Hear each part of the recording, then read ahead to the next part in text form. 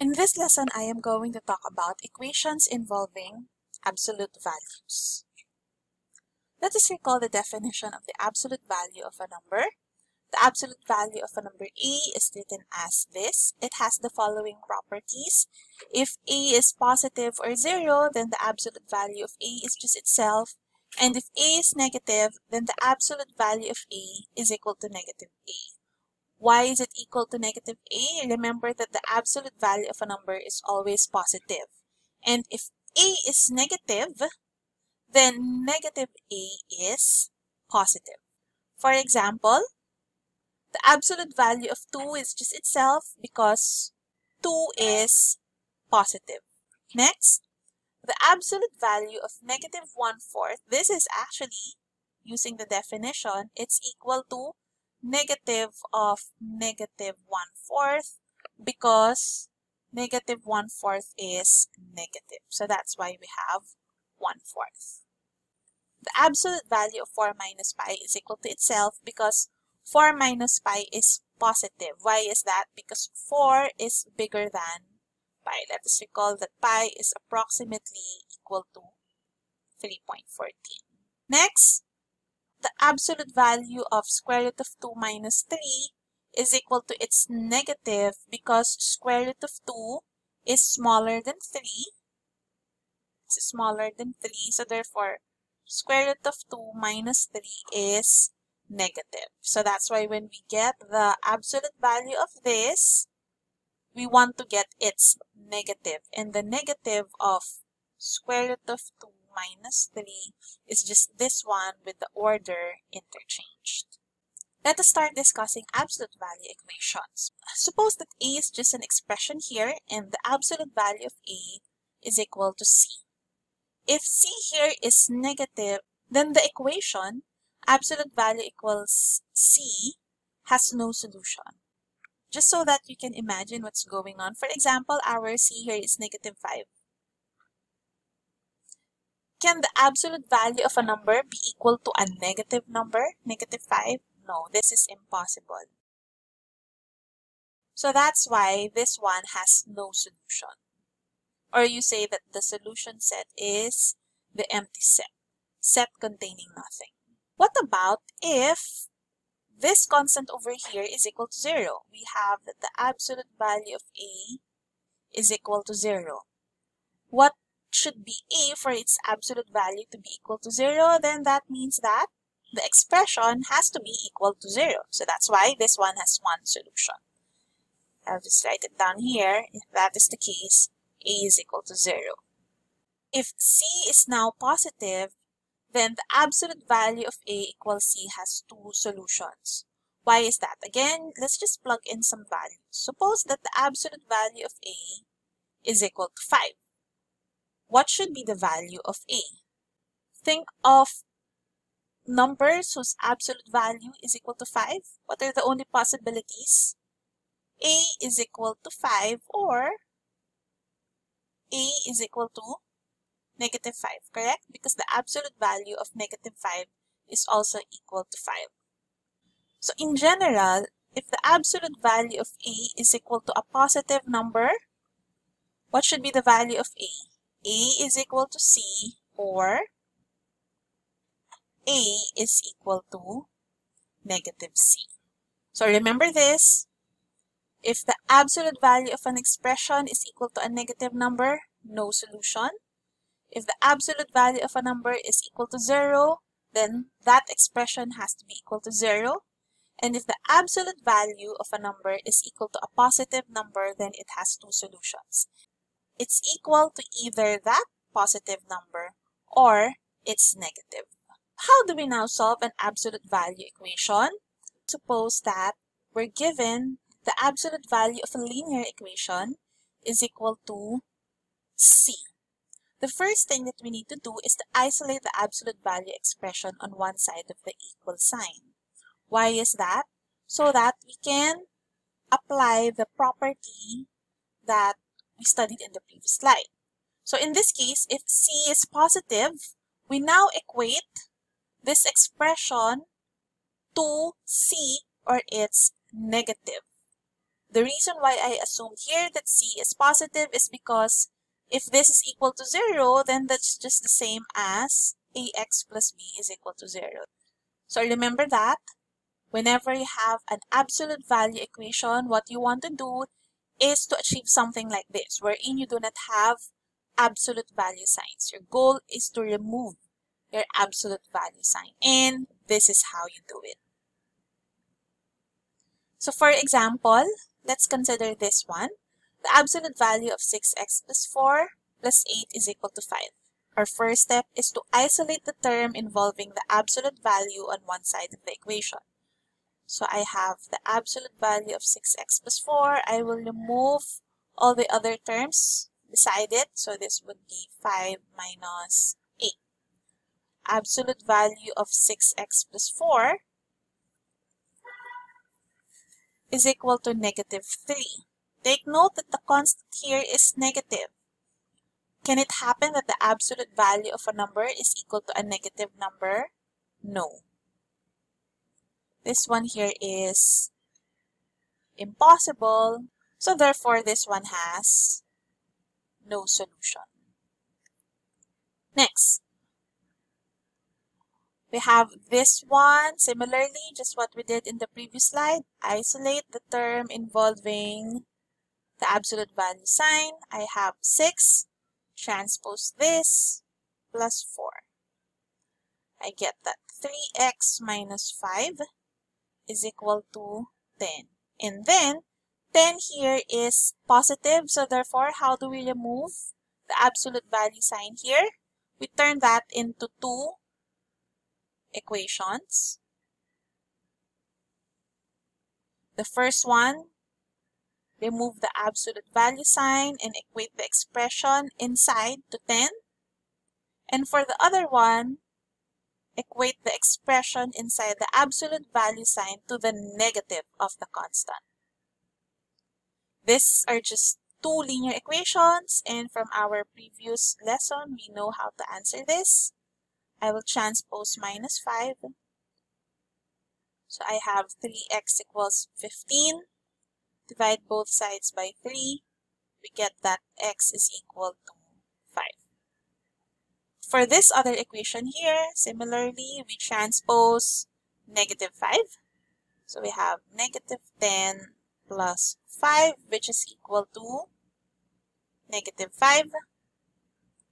Divide both sides again by 3. So therefore, x is equal to negative 5/3. These two are your solutions to this absolute value equation. Next, in this example, we just have one term involving the absolute value sign, and it's already isolated, and it is equal to 0. If the absolute value of an expression is equal to 0, then we have no other choice but to set that expression to be equal to 0. Because the only number whose absolute value is equal to 0 is 0. Let's solve for x. I'll transpose 10. Divide both sides by negative 5. We get that x is equal to negative 10 over negative 5 is 2. For this example over here, this is a bit different because it's no longer of this form. Absolute value of something equals a constant. 2x minus 11 here is not a constant. So how do we proceed with this kind of equations? Now, in order to answer this, we will first assume that our 2x minus 11 is positive. Because if this is positive, then that would mean now that I can break it down to two equations. It will now become 4 minus 3x, copy the expression inside, it's equal to 2x minus 11. And for the other one, 4 minus 3x is equal to the negative of the entire 2x minus 11. So don't forget to put a parenthesis, or if you want, when you get the negative of a term, you can simply switch if it's minus, so it will be 11 minus 2x. Let me now solve this equation. I have 2x plus 3x is equal to 4 plus 11. 4 plus 11 is 15. 2x plus 3x is 5x. We get that x is equal to 3. For this side here, I will put 3x on this side. 4 minus 11, which is negative 7. But we're not yet done here. We have to make sure that it satisfies our assumption here that 2x minus 11 is positive. So let's just try that out. For x equals 3, we have 2 times 3 minus 11. 6 minus 11 is negative 5, and that is not positive. So therefore, we do not include that. Let's try x equals negative 7. So 2 times negative 7 minus 11. Is that positive? No. This is negative 14 minus 11. That is negative 25. That is not greater than 0. So therefore, if 2x minus 11 is positive, the equation has no solution. But of course, 2x minus 11 can also be equal to 0. Let's see whether we can get an equation there.